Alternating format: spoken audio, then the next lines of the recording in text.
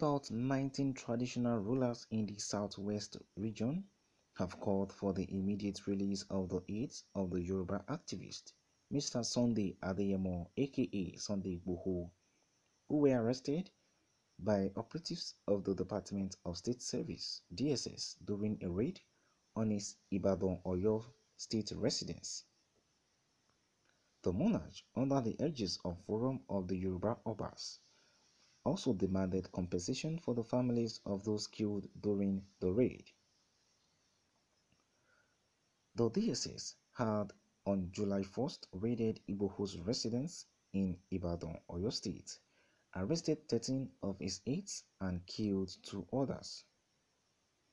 The traditional rulers in a statement titled "The Position of the Forum of Igboho'S" on the recent invasion of Sunday Adeyemo's house by the operatives of the DSS and the state of the nation, described the invasion of Igboho'S home and killing of his aides as an infringement of their fundamental human rights. The statement was signed by the president of the forum and Molokun of Atijeri Kingdom, Ondo State, Oba Samuel Adeoye Edema 1, its General Secretary, Dr. Abdulrazak Abioye Olukotun of Ikotun Ile, Kwara State, and 17 others. The monarch said, "As traditional rulers, we cannot bury our heads in the sand like an ostrich on a very sensitive issue like this, which, if not well managed, could further polarize the oneness and unity of Nigeria, considering the recent calls by prominent people in and outside the shores of Nigeria for the disintegration of Nigeria as one indissoluble and indivisible entity. We strongly condemn in its entirety the invasion and the gruesome murder of the people at Sunday Igboho's house on July 1st, 2021. We believe the killing by the officers of the DSS is unwarranted and unjustifiable, a violence breached of the fundamental rights of those who were killed by the overzealous officers in Sunday Adeyemo's house. We hereby call for the immediate release of those arrested at his residence. We demand that there must be an adequate compensation for the family of those people who were murdered during the operation. We equally, in the same vein, called on President Muhammadu Buhari to cause a discreet and holistic investigation into the volatile issue, while we as custodians of tradition and advocates of peace will not shield or encourage anyone to break the law of the land.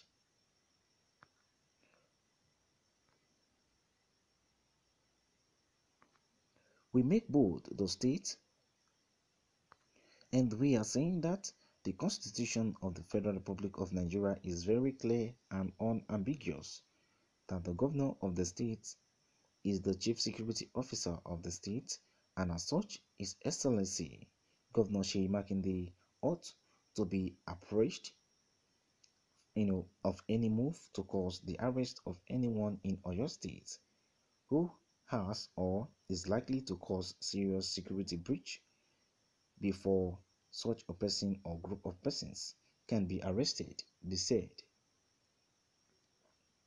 On the state of the nation, the monarch lamented that insecurity in Nigeria had reached an alarming, crescendo that triggered a great concern for traditional rulers and other Nigerians, adding that with every state in Nigeria grappling with different forms of insecurity, it appears peace is gradually eluding the Nigerian state. The Åides said, "There is no iota of doubt to postulate that Nigeria is currently battling its worst level of insecurity. Nigeria has never had it this bad since the Civil War, which engaged in 1970, although we cannot, but commend the effort of the President Muhammadu Buhari towards curbing this menace of insecurity which has pervaded all sections of the country. We believe that a lot must be done by the President Muhammadu Buhari to put an end to the issue of insecurity that is currently shaking the very foundation and corporate existence of Nigeria. Hardly can one safely, postulate that there is any region in Nigeria today that is safe. The security, life, and property, is one of the core responsibilities of the government, and the government must do everything possible in this regard. We commend the giant step taken by the Southwest governors to put in place a security outfit, Amotekun, which has undoubtedly assisted a great deal in curbing insecurity that we have been, surprising in the Southwest. It is irrefutable today that the fear of Amotekun is now the beginning of wisdom for marauders, kidnappers, armed robbers, and bandits in the Southwest. This is highly commendable. What is your thought about this? What is your own reaction to what has been said? It is obvious that the number one priority of a government is the safety and the security of their lives and their properties. But Nigeria has failed in this part. What do you think can be done in this present situation? I would like you to drop your thoughts in reaction via the comment section on the present development. I'd like you to share your own point of view with us on this that has been said. But before we go, let's see people's reactions and know their thoughts about this. RDBC Gafar Olani reacted and said, "They are just waking up from their slumber. No tyrant can dominate your kingdom. Speak out your mind and tell the terrorists and oblivion government to stop killing your people. Work towards the Yoruba nation. Enough is enough." What is your thought about this? What is your own reaction to this that RDBC have said? That they are just waking up from their slumber. No tyrant can dominate your kingdom. You just need to speak out your mind and tell the terrorists and also the oblivion government to stop killing your people. And on the same hands, we have Evangelist Prince, who have also reacted and said, "It's time to rise up for our people."